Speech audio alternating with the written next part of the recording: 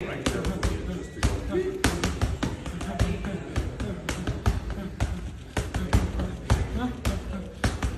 what got him beat up and picked apart against Tank.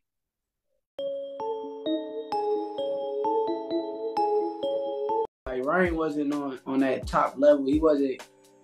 How they say like the four kings. Like when they speak of like the four kings, all of them four kings was like special, great fighters. And I don't think Ryan was on that kind of level. Like I didn't think Ryan was that good. So I ain't taking no credit away from Tank. Tank did what he's supposed to do, but Ryan just wasn't that. Like he ain't know his distance. He was looking for one left hook the whole entire fight.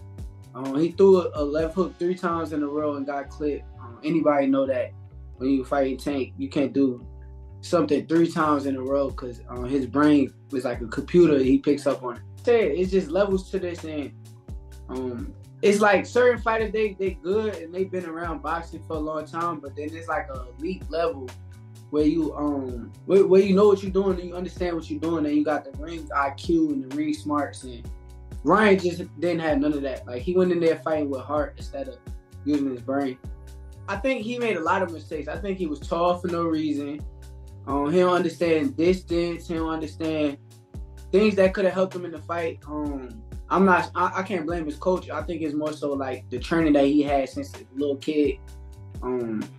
If he used his height, it probably been more so a better fight, but he don't use his range. Like he don't use his reach. He like to give it away and make things a war. And that's what got him beat up and picked apart against Tank. Yeah. I knew it. I didn't want to continue because my rib. No, listen. Okay. Listen, let me just tell you something. That type of shot is a hard one. You'd rather get hit on the chin. Yeah, I would rather not. I know. And you did, and you got up. To hit that rib part at all, Ryan? Yeah. I knew it. I didn't want to continue. Now, what I took away from this clip, the first thing that I took away from it, probably nobody else probably even noticed it, but this is just me, is that Ryan Garcia ain't listening to this fucking guy, bro. He ain't really listening to this dude like that.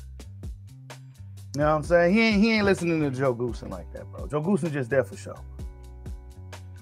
That's what I got out of this little clip, is that Joe Goosen really was just there for show. That's what I got from it. Especially based off some of the things that he said as well. Yeah. So that's some of the latest news in boxing, that this clip has been released, that Ryan Garcia, they knew that he had an injury. Pretty much Ryan Garcia had an injury going into this fight with Tank Davis, man. You know what I'm saying? He had a rib injury going into the fight. And Tank kind of knew to hit him right in that exact spot, too. He hit him in the exact spot. 7, 8, 9, 10. He hit him in the exact spot. Right. He hit him right where he was supposed to hit him. You know what I'm saying? Right where he's supposed to hit him.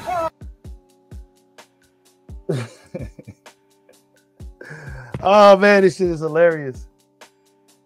Yeah, Goosen said he had to collaborate with Ryan. Yeah, man. Ryan needs a trainer that he's going to fucking listen to, bro. That's going to make his ass listen. Ryan Garcia ain't listening to Joe. He's just not listening to Joe. I don't think he really, Ryan Garcia he's one of those dudes that needs to have a trainer that's going to tell him it's my way or the fucking highway. And maybe Eddie Reynoso was that guy. And Ryan packed his bags and left because he wanted to go his way. Then he went back to Joe Goosen. Joe Goosen is a lenient, laid-back guy. And probably let Ryan run the camp and shit. He said they were struggling to get Ryan to do things. See? Crazy, man. Crazy.